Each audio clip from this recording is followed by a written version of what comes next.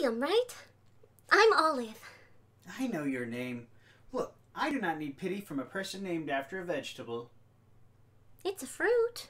Well, it's a disgusting fruit and I just can't keep them down. Oh. I guess it's okay for a name, though. Did you know that if you switch the first two vowels in Olive, it becomes I love? Well, did you know that if you switch the first two vowels in William, it becomes William? Yeah. But you can switch the next two, and it becomes Will Aim. Are these really the kinds of things you think about? Yeah. Okay. I'm more of a science guy myself. Well, you're also a really great speller. Yeah? Thanks.